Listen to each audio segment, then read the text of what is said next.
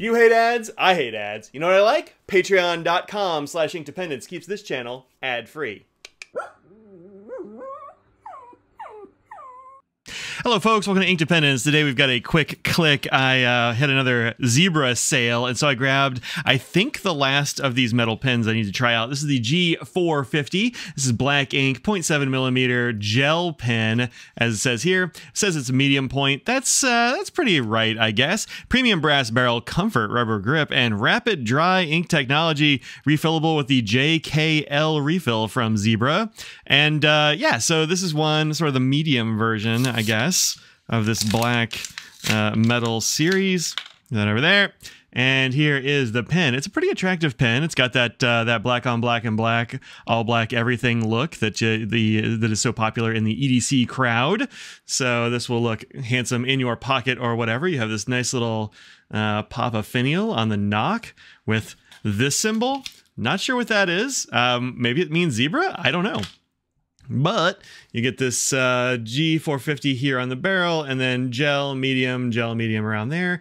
And then, yeah, this is a pretty nice, rubbery grip. I like that.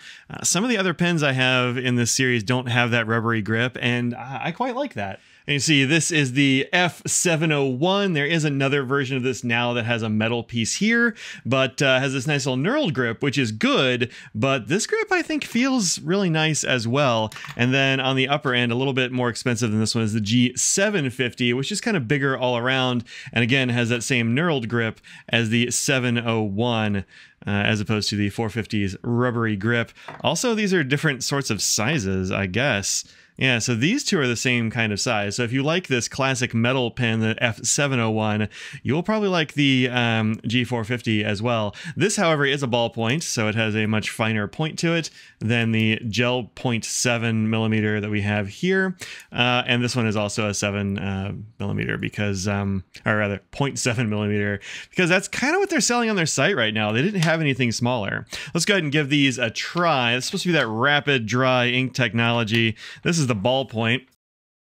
As you can see, it writes fine. It's not, you know, it's not going to be blowing anybody's doors off, but it does get the job done, I think. Then here we have the 450. I got to take the little nubbin off here. It's a little bit of plastic.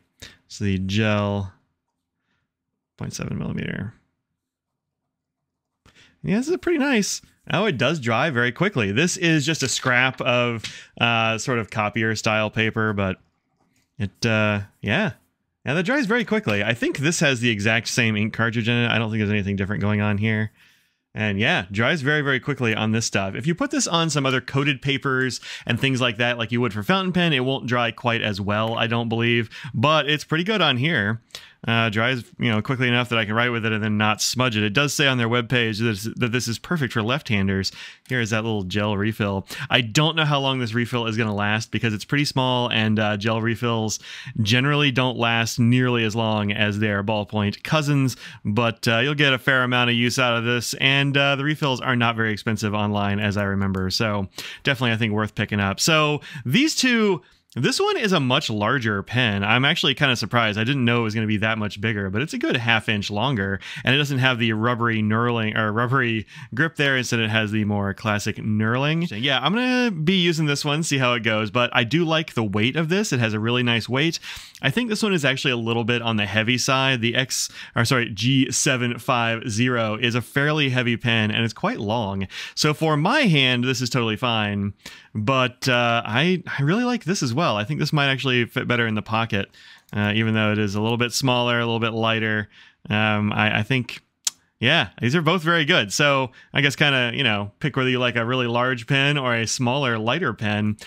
This one right now, immediately in the hand, I think feels a little bit better, and it's a little less expensive. This one goes for a full price of $9.36 on the website, which is not too bad. Whereas this one, the G750, retails at $13. So a fair amount more expensive for this one.